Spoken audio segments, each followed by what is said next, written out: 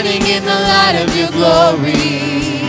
Pour out your power and love as we sing, holy, holy, holy.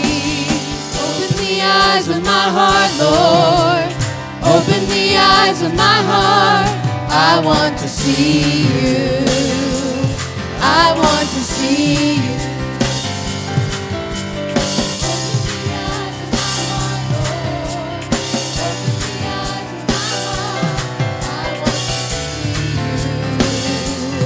I want to see you, high and lifted up, shining in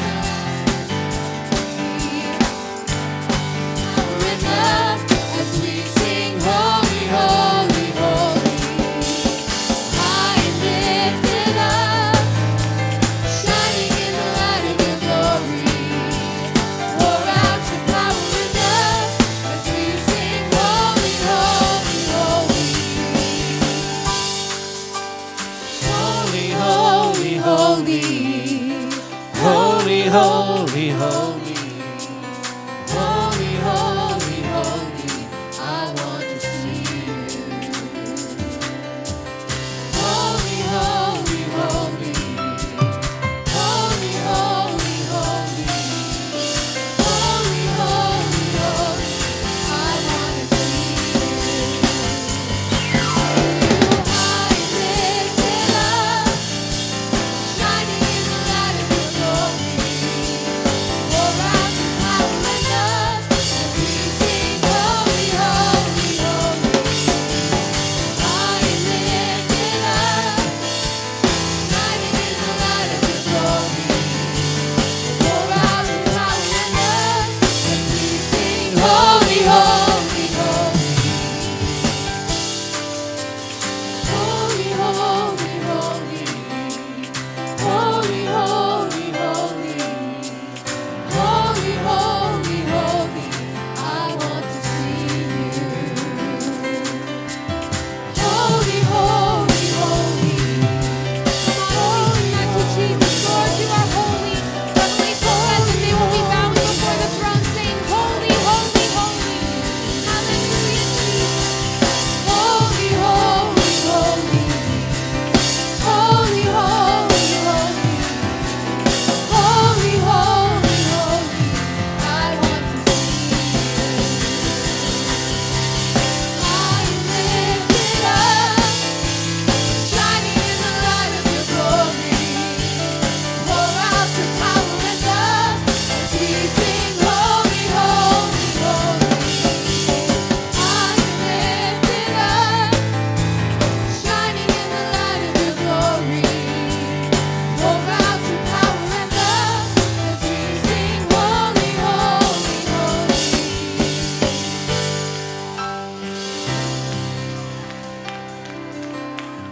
Let's just give him praise in this place. Hallelujah, Jesus, you are holy God. Hallelujah, Jesus.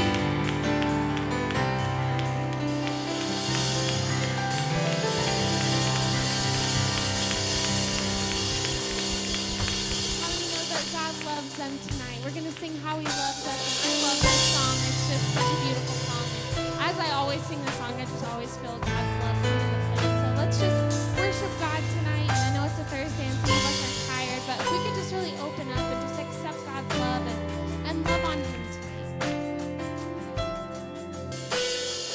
He is jealous for me. Love's like a hurricane. I am a tree bending beneath the weight of His wind and mercy. When all of a sudden I am unaware of the afflictions eclipsed by glory.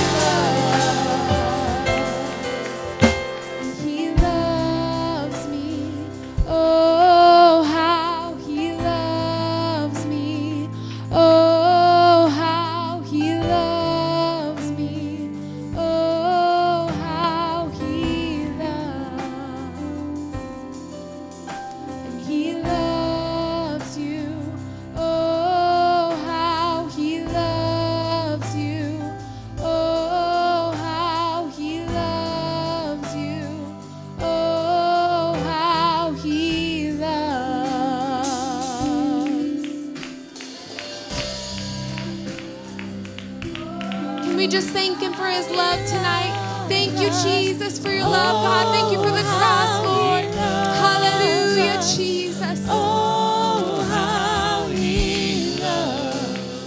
He loves me. He loves me.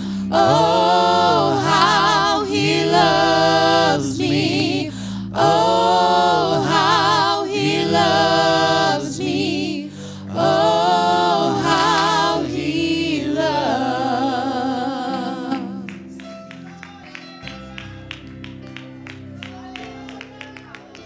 Lift your hands, give him that praise tonight. I love you tonight, God.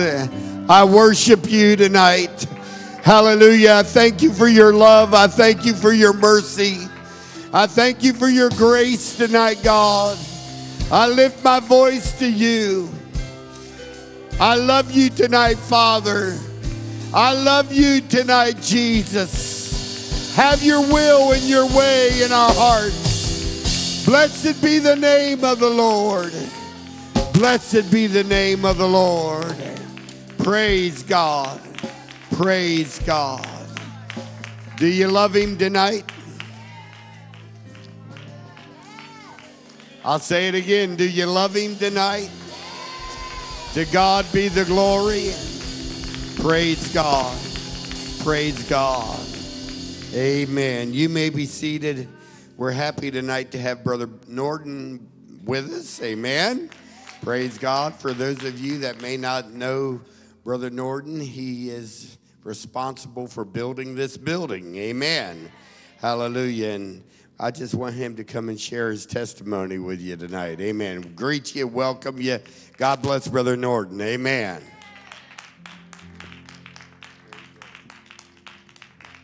Glory. Lord's good. I pray for this church almost daily. I was telling the pastor that I don't dream or think much on dreams, especially mine. But the other night, just a day or two ago, before I come up here, I was sitting there, and just as real as it was when Brother Overton told me, said, the Lord, give me a testimony or something, but he said, we're going to run 1,000 in this church. And I told him, I said, the Lord reaffirmed that to me the other night. He said, you remember that vision or everyone I told Brother Overton, going to run 1,000? I said, yes. He said, I hadn't forgot it. It's going to happen. One by one. I'm so glad to be here, glad to be a part of this church, glad to see it still going on for Jesus. And we love him. Pray for revival to happen in this church every day. It's going to happen. You're having revival, but just great revival. Praise the Lord. Love him. Praise God. Amen. Amen. Praise God. Always a blessing to have Brother Norton with us, and thank God that he's here. He got his airplane ticket a little messed up. He was trying to make it for the anniversary service and booked the wrong dates, and they wanted way too much money to change it. Amen. But I'm glad that he came anyway. Amen. Praise God. I'd also like to just say thank you to all of you that had a part in our 25th anniversary service. As far as I'm concerned, it went wonderful. Amen. I had a wonderful time. My family did. Special thanks to Sister Andrea and Sister Janelle. Amen. Hallelujah. And I'll include Sister Allie in that as well. She worked very, very hard. Amen. And I just want you to know that we appreciate it in Jesus' name. Amen. Praise God. We're going to receive our offering. Ask you to prepare to give, and we want to remind all the youth that there's a youth function at the Frederick Church, amen, and that's on Friday, February 28th, amen. So all those that would like to go on that youth event to Apostolic Lighthouse in Frederick, see Brother and Sister Clark, and they'll be happy to take the van and bring you with them, amen. Praise God. Hallelujah. There is a prayer conference and coming up at Brother Libby's church the middle of next month. I'll give Brother Little the information on that. You'll be hearing about that probably on Sunday. Amen. While we stand together, we'll pray over the offering. Then you can march and come and give to the Lord. Amen. Father, we thank you tonight. Thank you for your blessings, and thank you for a wonderful weekend. Thank you for the love of the church. Thank you for every gift and every card and every kind word that was given, Lord. We just lift you up and we give you thanks. We appreciate all that you have done in our midst, and we look forward with great anticipation to what you're going to do. I ask you tonight to bless the offering, bless the gift and the giver. In Jesus' name, everybody say amen. Amen. As they sing, come and give to the Lord. Amen.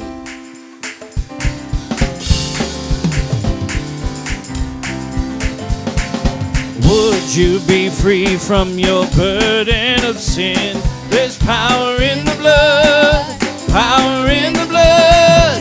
Would you or evil a victory win? There's wonderful power in the blood.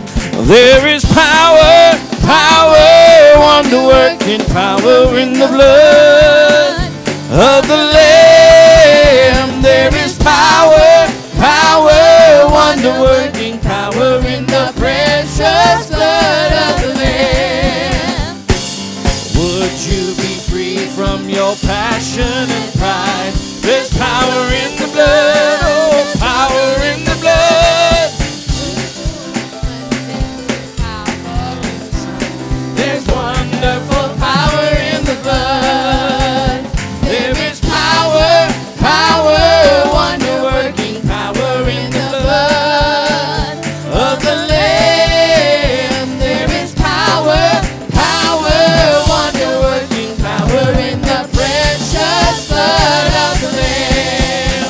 Oh, there is power, power, wonder-working power in the blood of the Lamb. There is power, power, wonder-working power in the precious blood of the Lamb.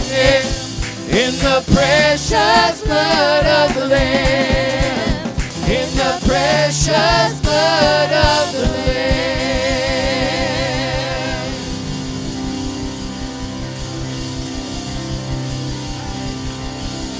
Lord, we thank you for your blood tonight, Jesus. Hallelujah.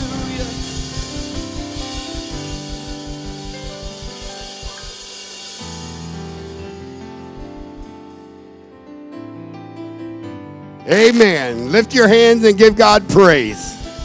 Amen. To God be the glory. Brother Vogler's coming to minister the word. God bless him as he comes. I apologize for the PA tonight. This seems to be the only mic working. Amen. Praise God. So at least you're going to be able to hear Brother Vogler. Amen. You may be seated in Jesus' name.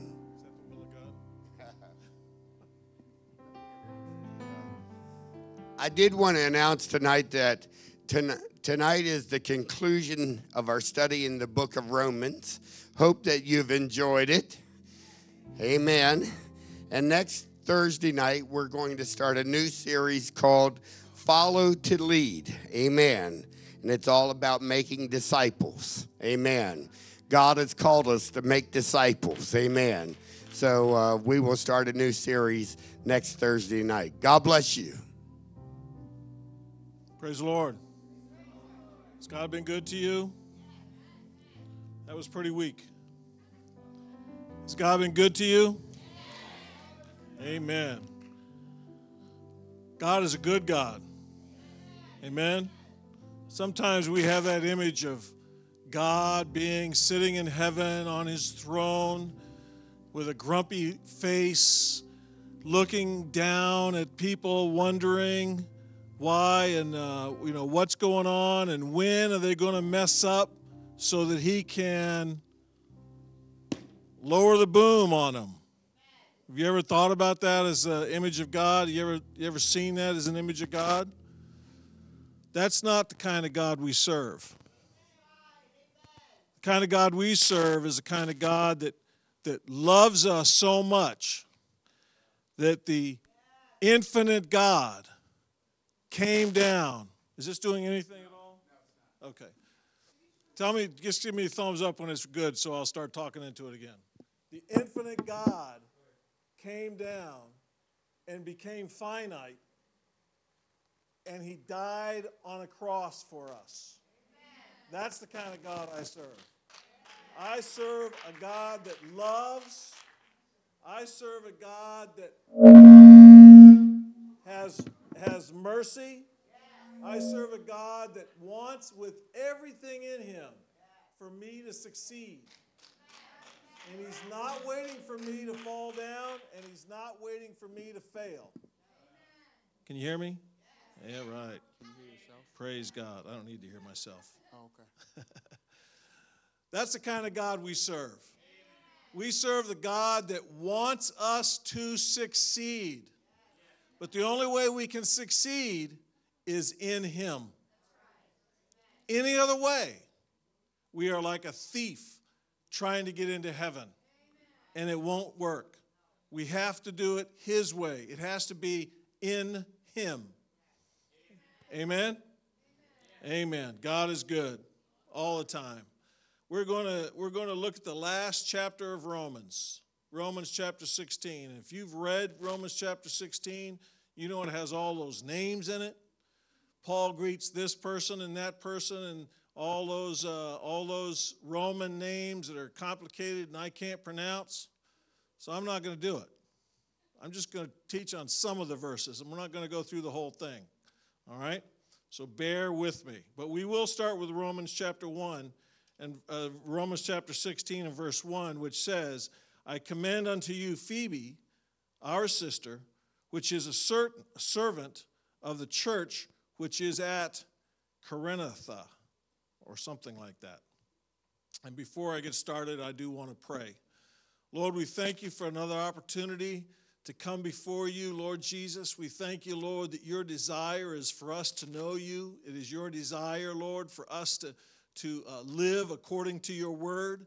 Lord, I pray that something that is said here tonight, Lord Jesus, would allow us, Lord, to leave this place changed with a new understanding, with a new mindset, Lord Jesus, that we can learn something here tonight, Lord, that would allow us to leave here and activate that thing in our lives. In Jesus' name, amen. Everybody say amen. Amen. Amen. So Paul commends Phoebe, our sister.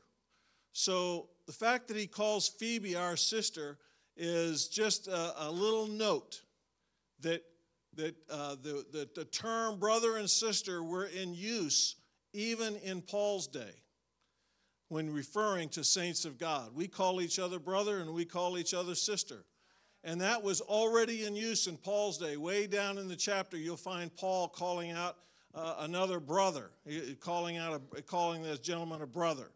And so that these terms that we use weren't just made up 5 minutes ago. They go all the way back to the beginning, all right? And then he calls Phoebe a servant. Now, the Greek word for servant means one who executes the commands of another, especially of a master or a servant or an attendant or a minister.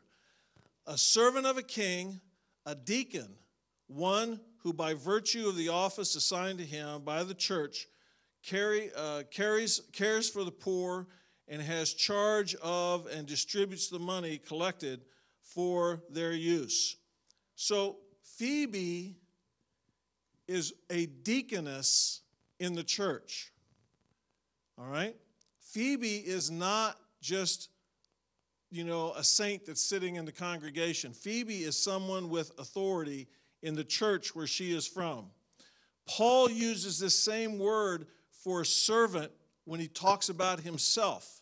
In Ephesians chapter 3 and verse 7, he says, wherefore I was made a minister. It's the same Greek word as the word servant in Romans chapter 16 and verse 1. According to the gift of grace of God given unto me by the effectual working of power. In Colossians chapter 1 and verse 25, he says, wherefore I am made a minister. It's the same Greek word as the word servant that is used for Phoebe. According to the dispensation of God, which was given to me for you to fulfill the word of God. And in And in Philippians chapter 1 and verse 1, that same Greek word is actually translated deacon. And it says, Paul and Timotheus, the servants of Jesus Christ, to all the saints to all the saints in Christ Jesus which are at Philippi, with the bishops and deacons. That word is the same Greek word that Paul calls Phoebe as a servant. So Phoebe is a deaconess in the church. And I said all that to say this. We believe that God can use women as preachers and ministers and evangelists just like God can use men. All right? So we believe that a woman can stand up and preach the word of God. All right? Just like a man. All right? So there are some that believe that the Bible teaches that women are never supposed to be able to be in a position of authority and can never stand up and preach to men. All right? We don't believe that. We don't believe that. We believe that God can use both men and women according to the authority given to them. Amen? So she is a deacon. He continues talking about her in the next verse. He says that ye receive her in the Lord. He's still talking about Phoebe. That ye receive her in the Lord, and as becometh saints, that ye assist her in whatsoever business she hath need of you, for she hath been a succorer of many, and of myself also. So she's a deacon in the church of Corinth. Now, she is a deaconess in the church of Corinth. And it appears that Paul is entrusting her with the delivery of the letter that he's written to Rome to Phoebe to take it to Rome.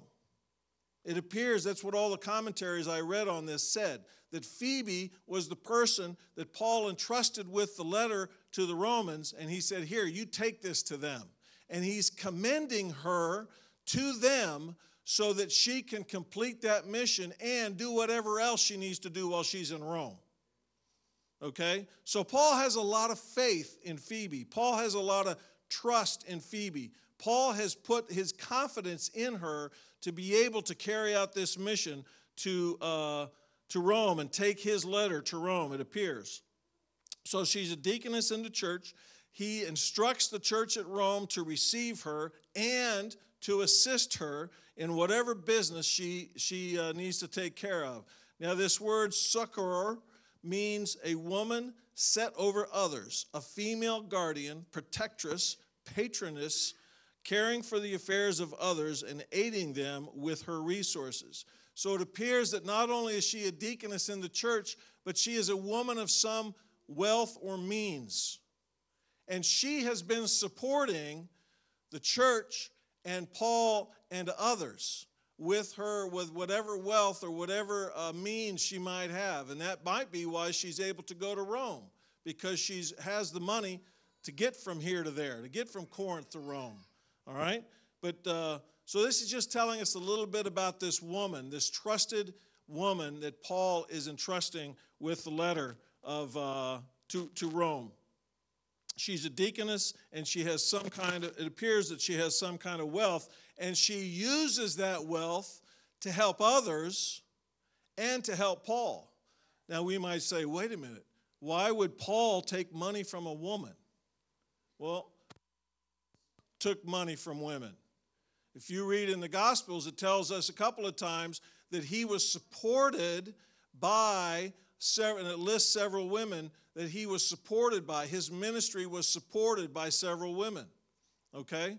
So this is not something that was uncommon, at least to the early Christians. So we continue in verse number 4, and it says, greet, help me out, number 3, greet Penelope and Priscilla, thank you. Greet Priscilla and Aquila, my helpers in Jesus Christ, who hath for my life laid down their own necks, unto whom not only I give thanks, but also all the churches of the Gentiles. Now, Priscilla and Aquila are an interesting couple in the Bible.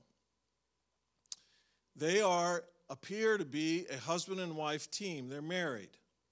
And we first meet Priscilla and Aquila in Acts chapter 18 and verse 2. And that's where we meet them. They're introduced, and Priscilla and Aquila are introduced first with Aquila, the man, and then he introduces Priscilla. Okay? Now, why am I making such a big deal out of this?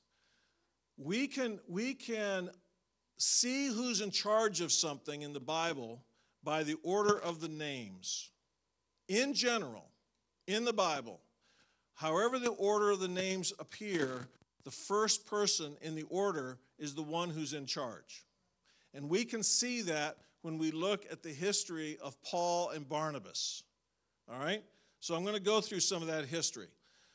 We first see Paul and Barnabas together in Acts chapter 11 and verse 30, where it says, which also they did and sent it to the elders by the hands of Barnabas and Saul. Barnabas was in charge of that mission because Barnabas is named first. And then in Acts chapter 13 and 2, it says, as they ministered to the Lord and fasted, the Holy Ghost said, separate me, Barnabas and Saul, for the work hereunto I have called them. Whereunto I have called them. Again, Barnabas is in charge of this mission because he's named first. And then in Acts chapter 13 and verse 7, it says, which was with the duty to the country, and it names this gentleman, Paulus, a prudent man, who called for Barnabas and Saul and desired to hear the word of God. So once again, Barnabas is still in charge of the mission, whatever the mission was at that point. But by Acts chapter 13 and verse 43, something has changed. In Acts 13 and 43, we read this. Now when the congregation was broken up, many of the Jews and religious proselytes followed Paul and Barnabas, who speaking to them persuaded them to continue in the grace of God. Now Paul's in charge. Barnabas has taken a second in command position, and now Paul is the one who is leading the mission. All right? And you'll notice the first three references said Barnabas and Saul. This reference says Paul and Barnabas. So somewhere in there, Saul started using his Greek name of Paul. Saul was his Jewish name, and Paul was his Greek name. And when he started using that Greek name, when he allowed God to rename him, if you will, that was the time when he took authority and he moved into the position of leadership over the mission. For the rest of the time in the book of Acts that we see Paul and Barnabas mentioned, there are 9 other scriptures where we see Paul and Barnabas mentioned together in the book of Acts in one scripture. In 5 of those cases, we see it as Paul and Barnabas. In 4 of those cases, we see it as Barnabas and Paul. So for the rest of the time together, it appears that they shared leadership of those ministries, of those missionary journeys. And of course, we know eventually they separated when Paul took Silas and Barnabas took Mark, and they separated and went their separate ways. But I pointed all that out to say this. Priscilla and Aquila are mentioned 5 times. The couple, Priscilla and Aquila, and they're never mentioned separately. They're always mentioned together. All right? They're mentioned 5 times. And I mentioned the first time that they are mentioned is when they were introduced. And of course, Aquila is introduced first as the husband, and then they introduce Priscilla.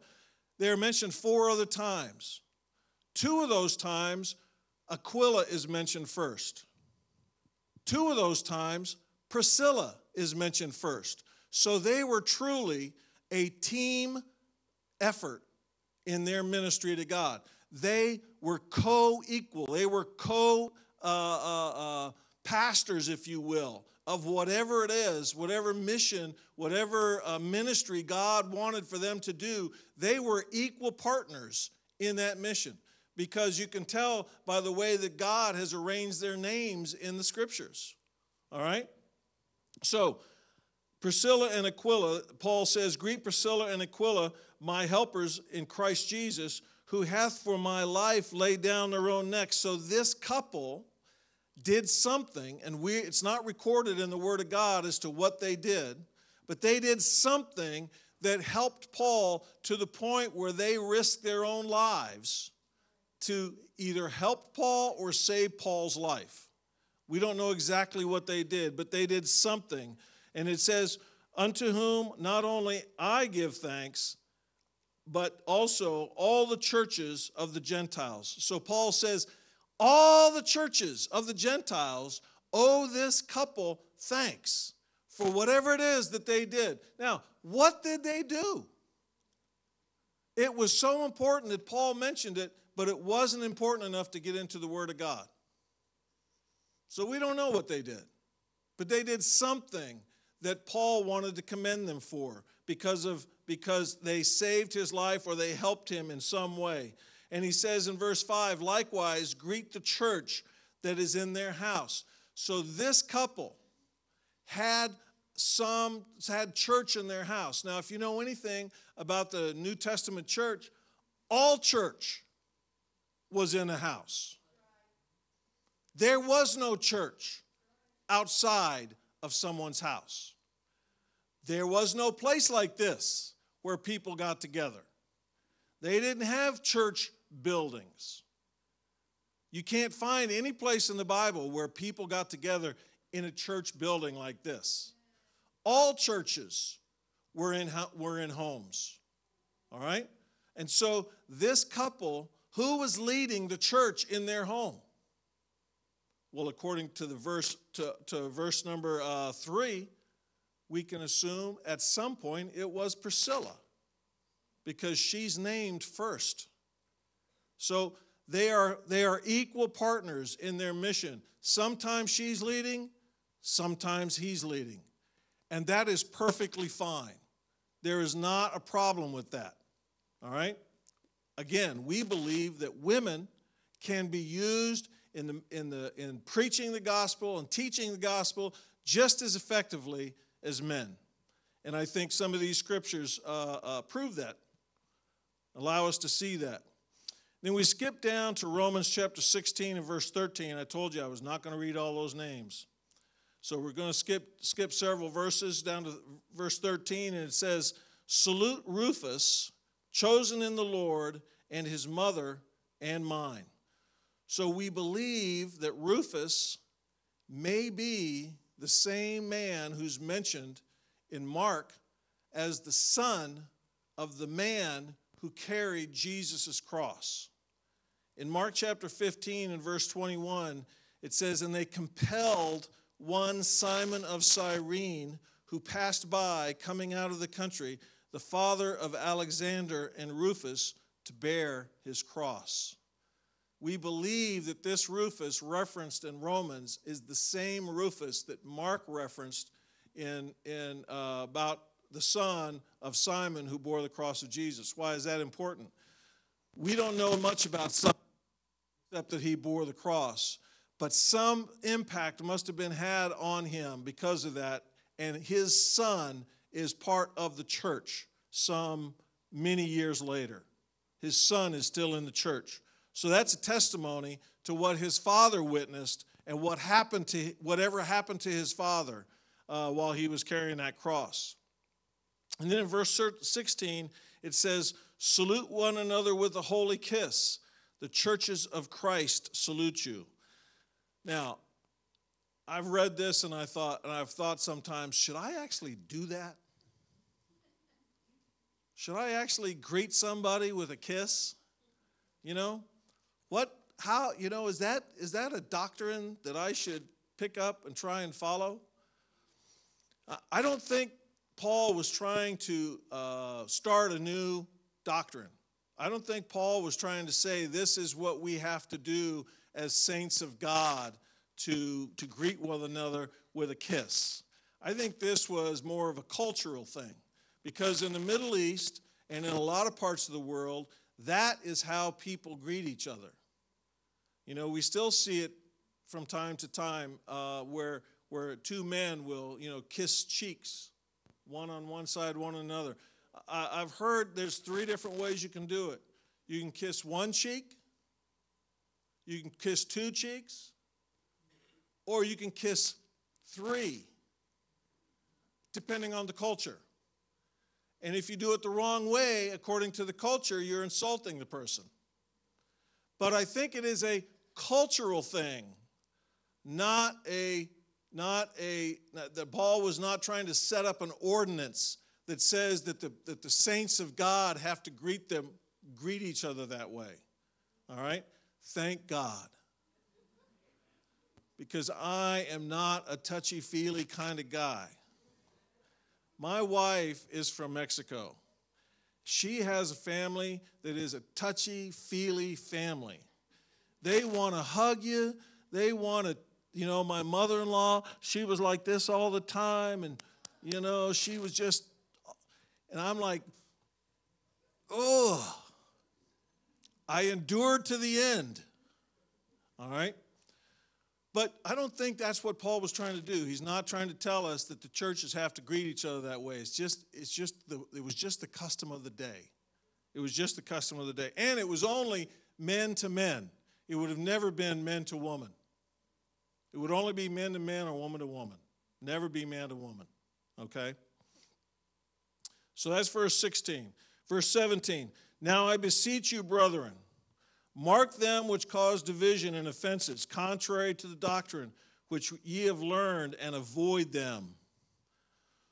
So here Paul wants the saints in the church of Rome to be aware that there are going to be people that come into their congregations. There are going to be people that come into their churches, into their homes, if you will, because that's where all the churches were.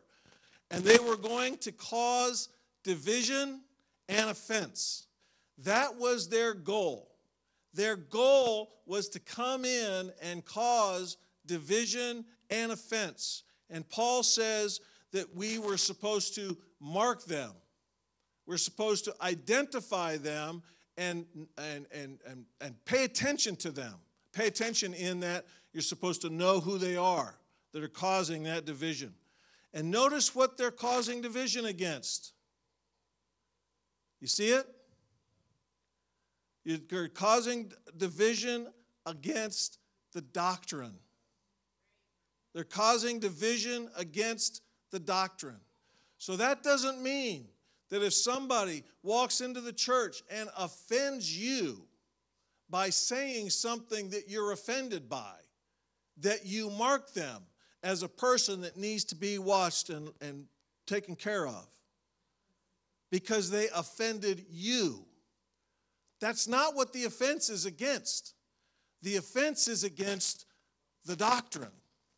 Remember, Paul has spent an entire chapter and a half, chapter 14 and the first half of chapter 15, talking to us about how we're supposed to accept the weaker brother. Right? You remember that? Pastor Overton taught on that. We're supposed to acknowledge that the weaker brother is the weaker brother, and we're supposed to accept them, and we're supposed to encourage them. Okay? So if you're offended by something someone does, or some tradition that they have, or some conviction that they have on their own life, that is not what this is talking about. That is your problem to deal with.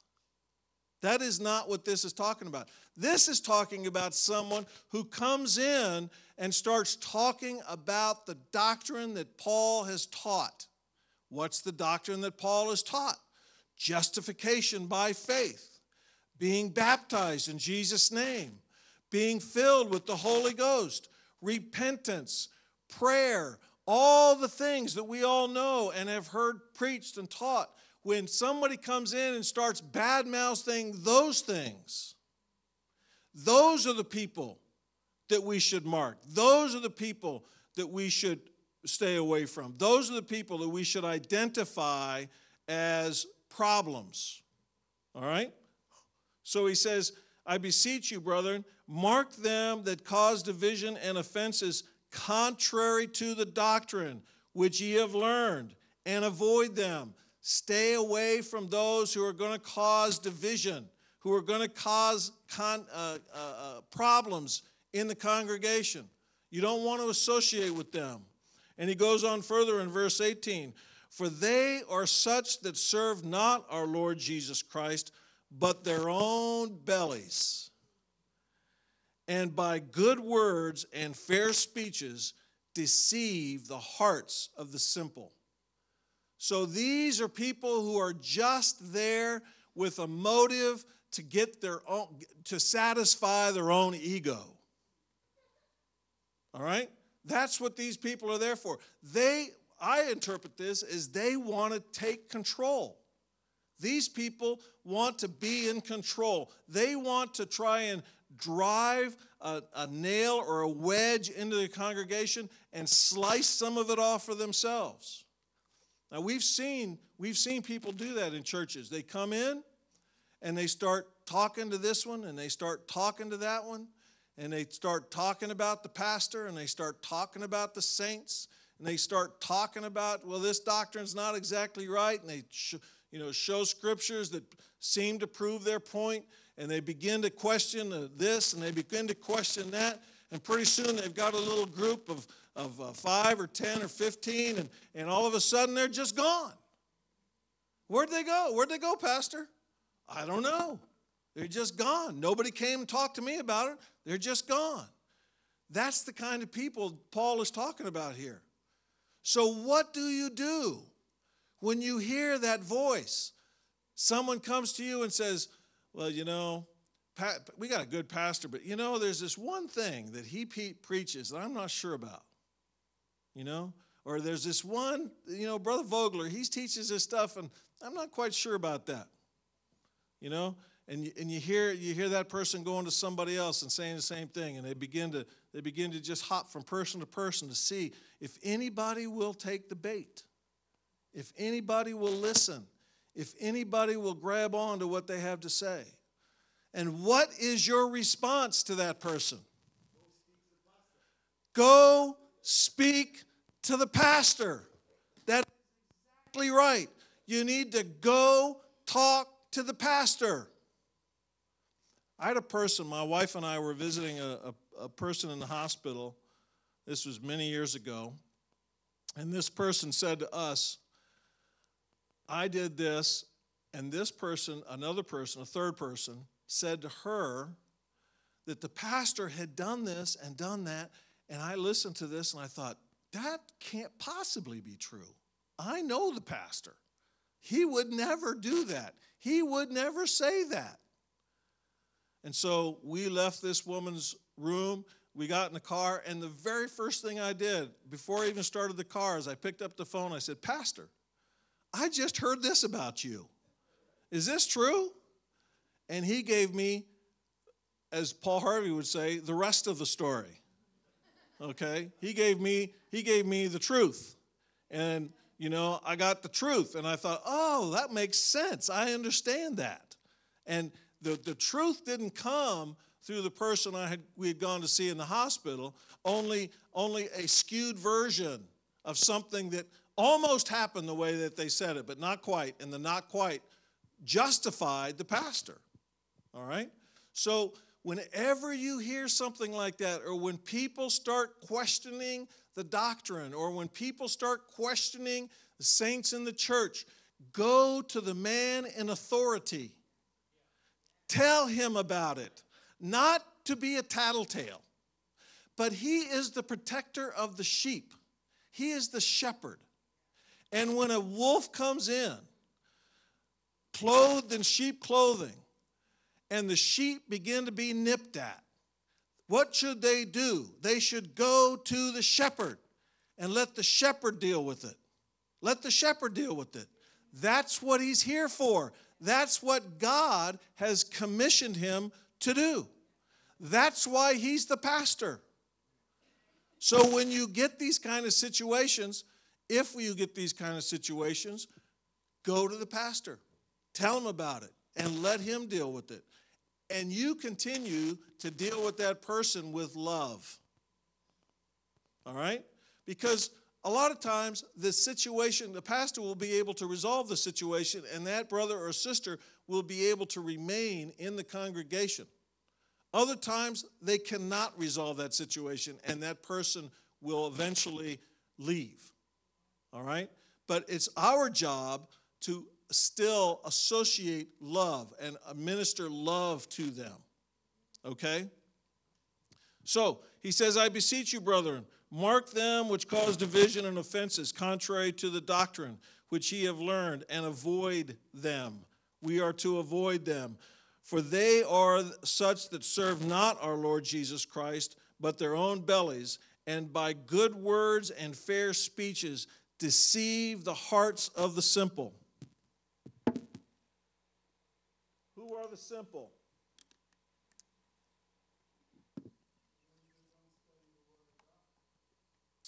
That's a good definition.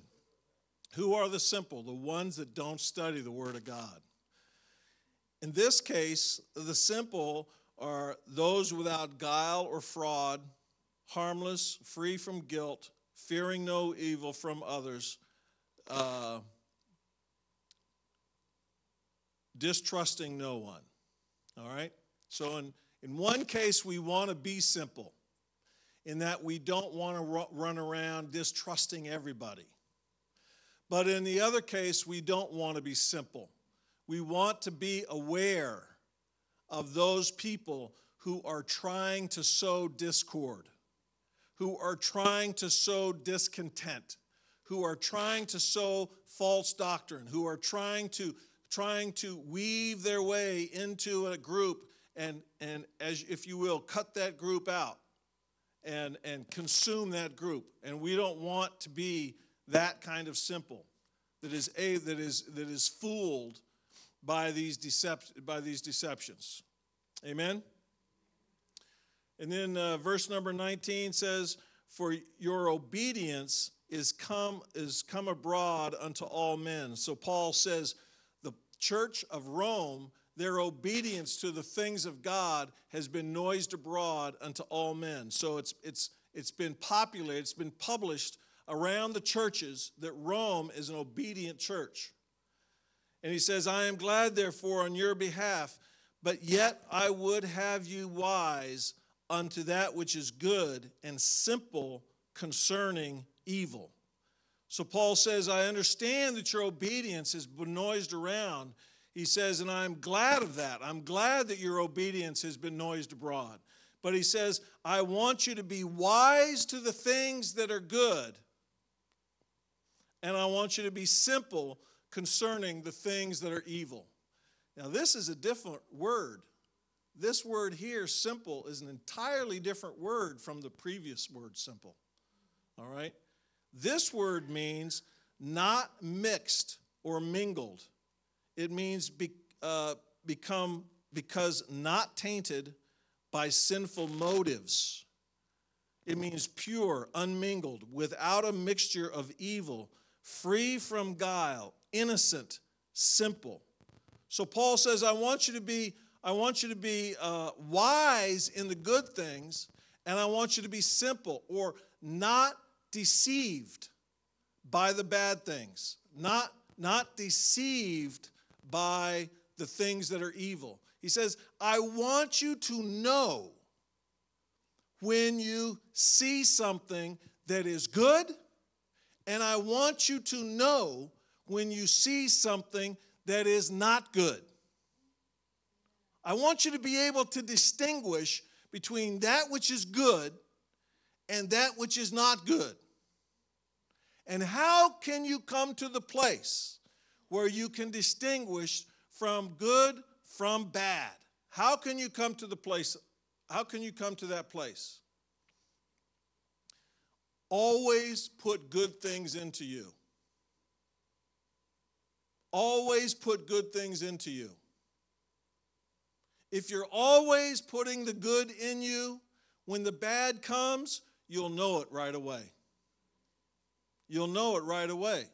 There's a very, if you're a bank teller, I don't know if they still do this today, But I've heard many times that bank tellers, that this is how they would train bank tellers to be able to handle or to be able to identify counterfeit currency. They'd work them in school with currency, with real currency for a week.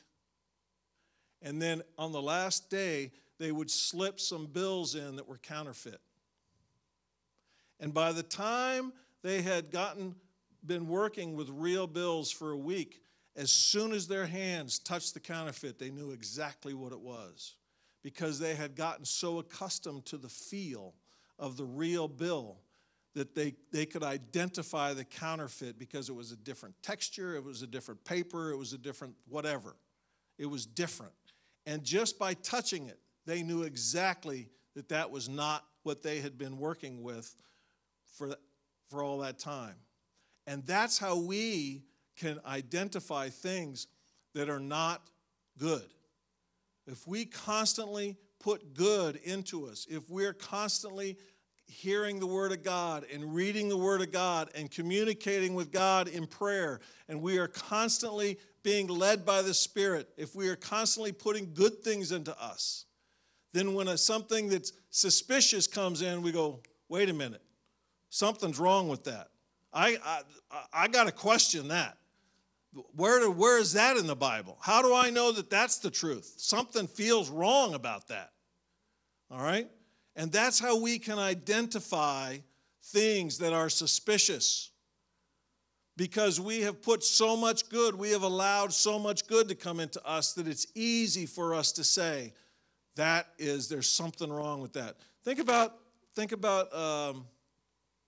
Eve in the garden. If she'd have just had the ability to discern that what the devil was saying was deceptive, was clever, sounded almost good, but just had this bell ringing in her head that something's wrong with this. I need to go talk to Adam before I listen anymore. All right? Well, how things would have been different. So we need to have that alarm bell to be able to go off in our head, because we have allowed good to come into our life, so that when we encounter something that is suspicious, we immediately identify it as, wait a minute, I need to question that. Does that make sense? The Amplified Bible says, I would have you well versed and wise as to what is good, and innocent and guileless as to what is evil. Another translation says, I wish you to be wise indeed as to the good, and harmless as to the evil. Verse 20 says, and the God of peace shall bruise Satan under your feet shortly, and the grace of our Lord Jesus Christ be with you. Amen. Now, if you remember way back when we started this chapter, when we started this study on the book of Romans, Paul opened up the book of Romans in verse number 7 with this.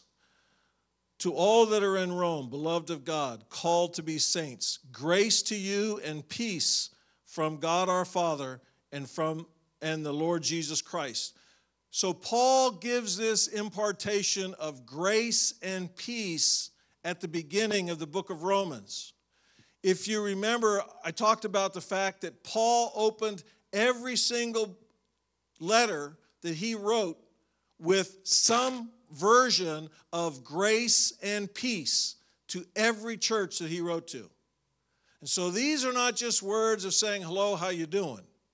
This was an impartation of Paul to the people of Rome, or to the people of Corinth, or to the people of Philippi, or to the people of Ephesus, that grace and peace were available to them.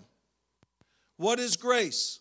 Grace is God's empowerment to allow us to do what he wants us to do. What is peace? Peace is that thing that God gives us to let us go through trouble and know that he is still with us.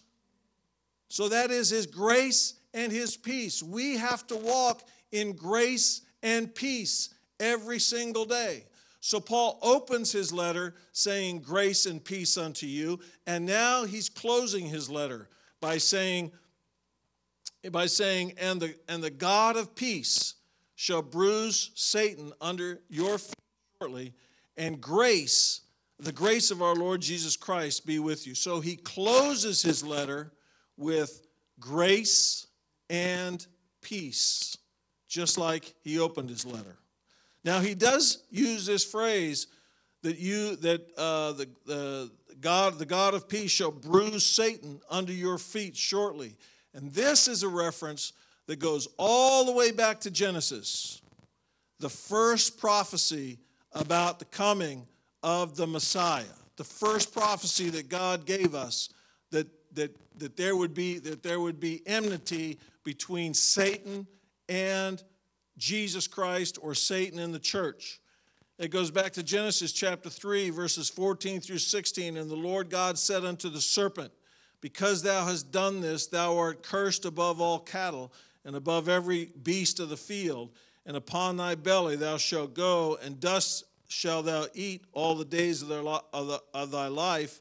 And I will put enmity between thee and the woman, and between thy seed and her seed. It shall bruise thy head, and thou shalt bruise his heel. So this is the very first prophecy that we have concerning what God is going to have victory over Satan. Now, knowing that God has given victory over Satan, God is going to have victory over Satan. Listen to what he says. And the God of peace shall bruise Satan. Remember, he says he's going to bruise his head. He's going to bruise Satan. How? Under God's feet. Under Jesus' feet. Is that what it says? Under your feet. Your feet. Under your feet. Not under God's feet. Not under Jesus' feet. Under your feet. Church of Rome, you are going to be victorious over Satan. You are going to bruise the head of Satan under your feet. And when Paul says it to the church in Rome, he says it to the church in Laurel, because it's the same word of God to Rome as it is to Laurel. Or should I say it's the same word of God to Laurel or to Cross Creek as it is to the church in Rome. So God, the God of peace, is going to bruise Satan under your feet. Under your feet. Under your feet. You are victorious. You are victorious. You are in the body of Christ. You are in the bride of Christ. The body of Christ is victorious over Satan. He has made you more than conquerors. He has made you more than conquerors. He has demonstrated his power. He has demonstrated the victory over our adversary, the devil. We don't have to sit back and cower. We are victorious.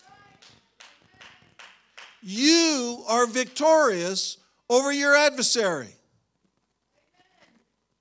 Amen? You are victorious over your adversary. Now, you have to believe it. You won't be victorious if you don't believe it. You have to believe it. But it says that God, the God of peace, is going to bruise Satan under your feet. Praise God. Thank you, God, for the victory. Thank you, Lord, for the victory that you've given us. We don't have to worry about spirits in this area. God will give us victory. God will give us victory. Verse 25, now to him that is of power to establish you according to my gospel and the preaching of Jesus Christ, according to the revelation of the mystery, which was kept secret since the world began.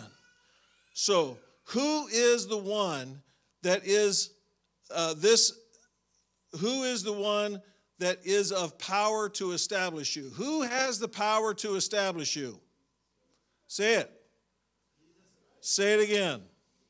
Say it like you mean it. Jesus. Jesus.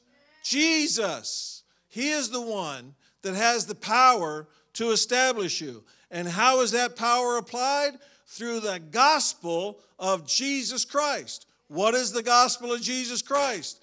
The death, burial, and resurrection. How does that apply to us? It applies through repentance, baptism in Jesus' name, and being filled with the Holy Ghost. And that only qualifies you for the race.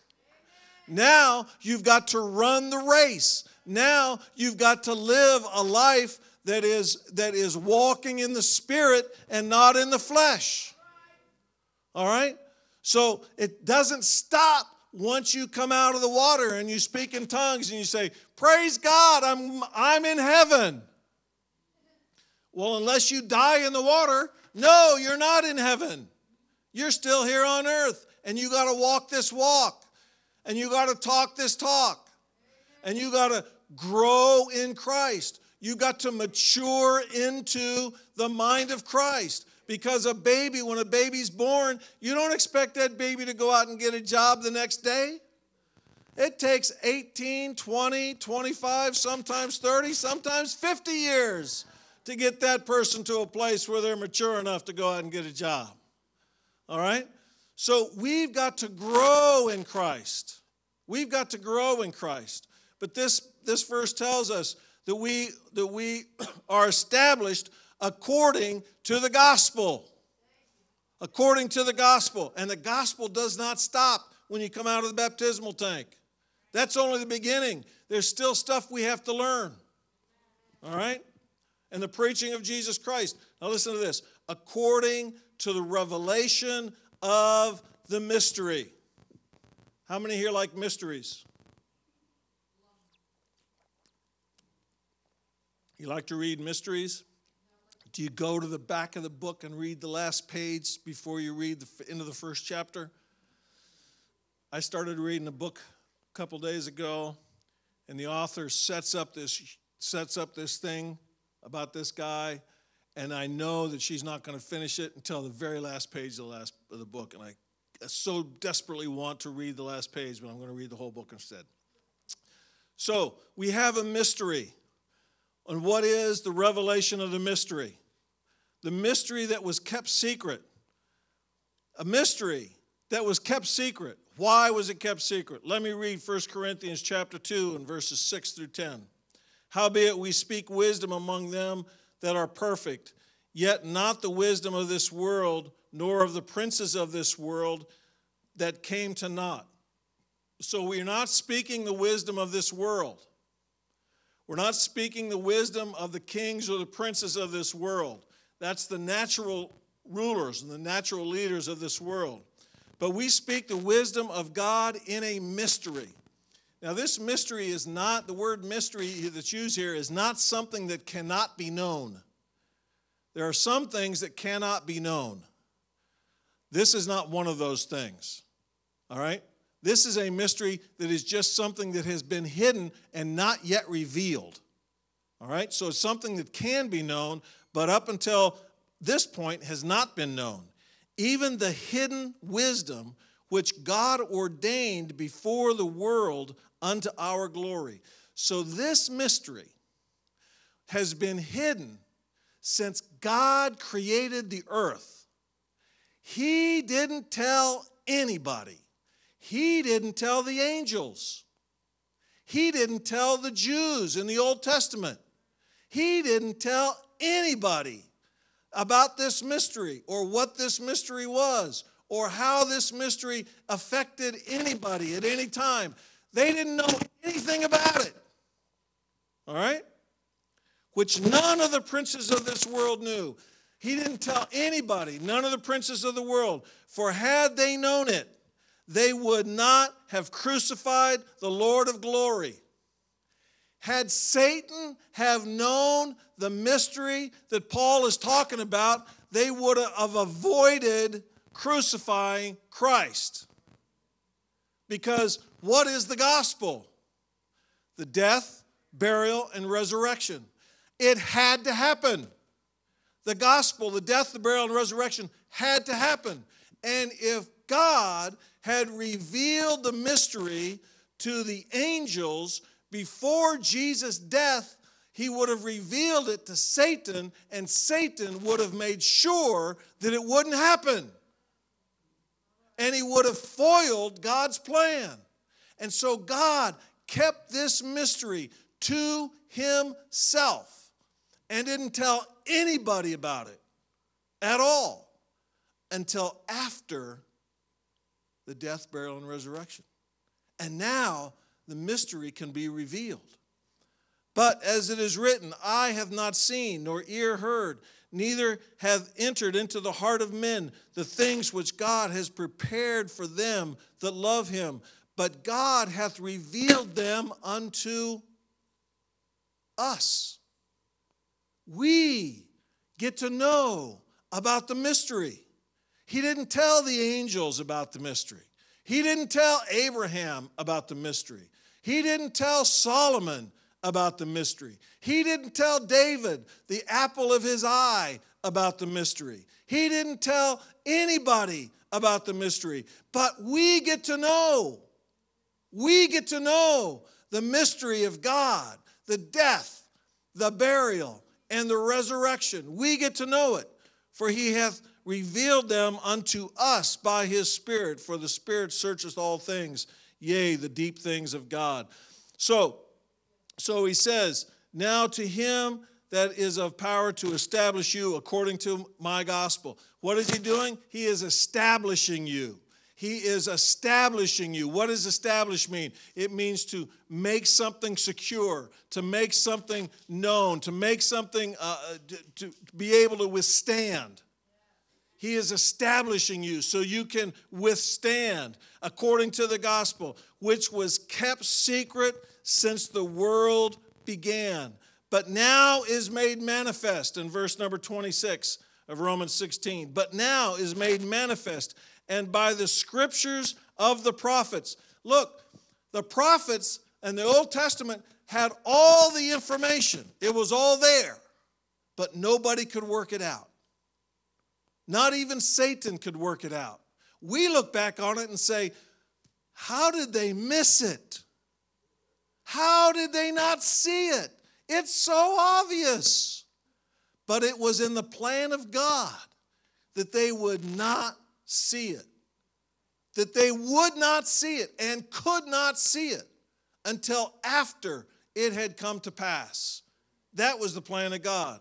But now is made manifest this gospel, and by the scriptures of the prophets, according to the commandment of the everlasting God, made known to all nations for the obedience of faith.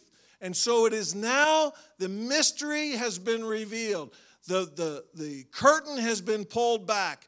Everybody knows the availability of the gospel. And it's now our responsibility to do what? To preach the word to all nations and give everybody a chance to be obedient to the gospel of Jesus Christ. And that, in fact, was Paul's own mission. That was why God commissioned Paul. God commissioned Paul to be the preacher of the gospel to the Gentiles. And he did exactly that. Everywhere he went, first he went to the Jews, and when they threw him out, he preached to those that would listen, the Gentiles. And it's our job on earth today to continue that mission. Follow me, Paul says, follow me as I follow Christ. We're supposed to follow in the mission that Paul did, to preach the gospel. And according to this, it's to be made known to all nations. Doesn't that sound like what Jesus said? To all nations, baptizing them and preaching to all nations the truth. So we're supposed to preach this thing to all nations. And believe me, in this church, we come pretty close. 25 nations last time, right? So we got 25 nations in this church. We come pretty close to teaching and preaching to all nations right here. And we can, and that can grow. Next time it can be 30 or 40 or 50 nations. That can grow. As this church grows, the nations that are represented in this church will grow. I believe that. I believe that. So that's our commission. That's our commission from God, from Jesus, and from Paul. To teach the gospel, the revelation and the mystery that had been hidden until Christ, to teach the gospel to all nations and baptize them in Jesus' name and get them filled with the Holy Ghost and mentor them and grow them and mature them into saints of God that will continue that mission.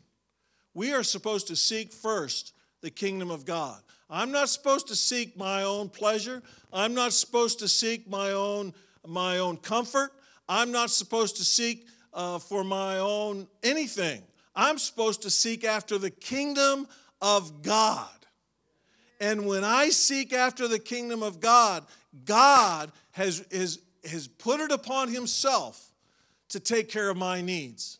If I am truly seeking after his kingdom, he has taken his responsibility as providing for my needs. All right?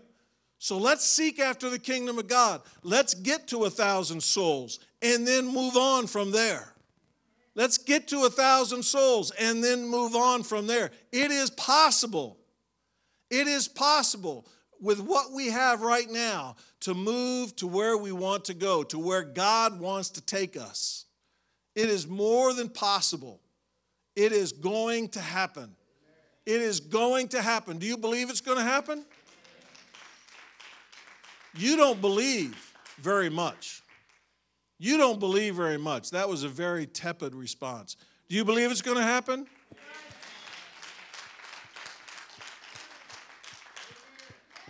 Do you believe it's going to happen enough to participate? Are you going to participate? Are you going to participate? Are you going to participate? Are you going to participate? Are you going to participate?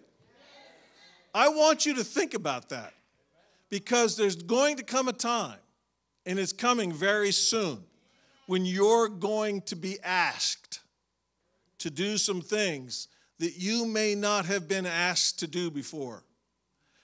And if your response is, forgive me, Pastor, if your response is, I need to pray about it, I want you to think back to tonight when you said you're willing to participate. If your response is, well, Pastor, I got this going on and I got that going on, I want you to think back to this night when you said you were going to participate. If your response is, I don't think so, Pastor, I don't believe in that, you need to think back to this night when you said you were going to participate. Because it's easy to say, woohoo, I'm going to do it, yes. And then when somebody comes up to you and says, I got a job for you to do, and you go, whoa, wait a minute, I wasn't signed up for that. I didn't sign up for that. Yes, you did. Yes, you did. When you got the Holy Ghost, you signed up for it. All right? Salvation is free. Eternity will cost you everything. Salvation is free. But God wants everything you have. God wants your money. God wants your job. Forgive me, Pastor. God wants your family. God wants your car. God wants your house and your stuff. And God wants you. And he wants you to say, yes, Lord. That's what he wants you to do. He wants you to say, yes, Lord. Yes, Lord. Try it with me. Yes, Lord.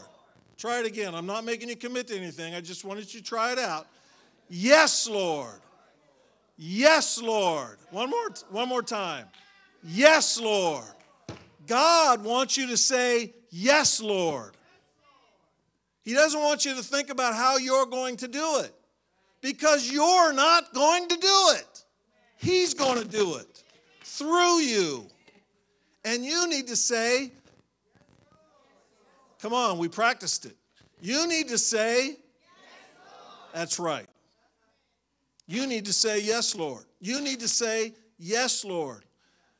Because he's told us that our job is to preach the gospel. Oh, Brother Vogler, I'm not a preacher. I'm not a preacher either. I'm not a preacher either. All right? I get up here and I talk. You know, I'm not a preacher. But, in Jesus' name.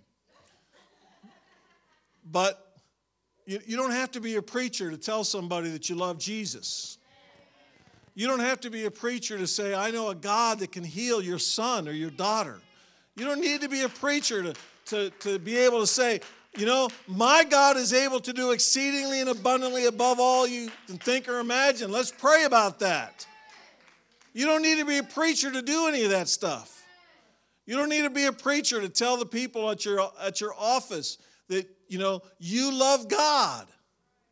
You don't need to be a preacher. You just need to be someone who hears the voice of God, and when God says go speak to that person, you go and speak to that person. Because God has prepared their heart to hear. We are to go and to teach all nations that they can be obedient to the faith. The last verse number 27. To God only wise, be glory through Jesus Christ forever. Who is the God only wise? Not a trick question. Go ahead. Who is the God only wise? Come on now, you can do it. I know you can do it. Who is the God only wise? This is class participation. Come on. Who is the God only wise? I haven't heard you yet. Come on. Who is the God only wise? Come on now. There's a lot more of you than there are of me, and I can hear myself a lot louder because I got the mic. Who is the God only wise? Tell it to me. Jesus. He is all in all. He is the beginning and the end. He is from everlasting to everlasting. He is all wise. Do you know that there is nothing that science knows that God does not already know?